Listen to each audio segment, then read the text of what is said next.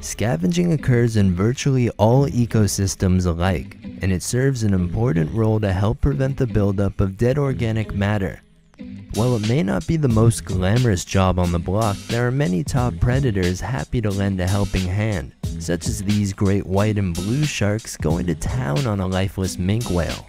They were brought in by the chemical and odor scents released by this decomposing carcass, and are now feasting on its high-calorie blubber. When the whale is finally stripped of enough buoyant fat, it will sink to the bottom of the ocean floor for a new group of scavengers to take on over.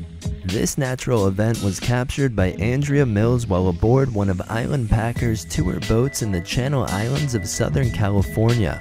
Once again, thanks for tuning in, and giddy up.